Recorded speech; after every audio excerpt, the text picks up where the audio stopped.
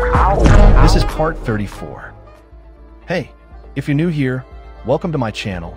I'm really glad you stopped by. I upload 3D modeling tutorials regularly, some short like this one, and some longer where I explain everything step by step. So whether you're just starting out or already practicing, you'll definitely find something useful here. And if you've been following me for a while, thank you so much for your support. It honestly keeps me motivated. Now, in this part, I'll walk you through the steps I use to create this model. You can follow along with me, but remember, you don't have to copy every single step exactly the way I do it. Feel free to add your own creativity.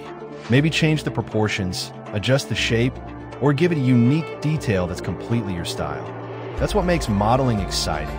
You start with the basics, but end up creating something personal. Since this is only one part of the tutorial, don't forget to check my page for more videos.